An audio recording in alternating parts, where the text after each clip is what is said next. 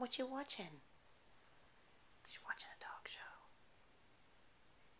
I don't think the IBs have made it in.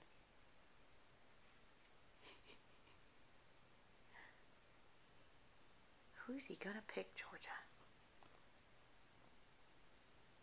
Look at that dog, Georgia. She's so cute.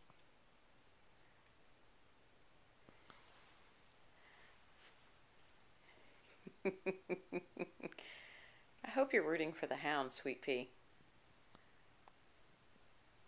Look at that. Oh, is it Greyhound? Who's gonna win? Where's the volume?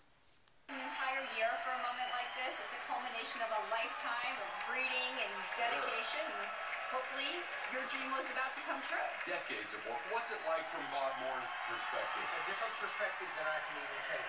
It is totally different. But as I see these people go around the ring, I understand what they really put into this to get there. You have this man from Mexico, a kid from Japan. You have all this, and they want it badly.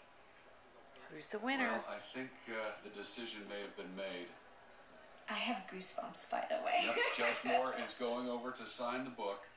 And here come some of the VIPs who helped to make this event possible. Eukanuba's Vicky Seiler, Jason Taylor, and Dan Rajak, the Senior Vice President, Global Procter & Gamble Pet Care.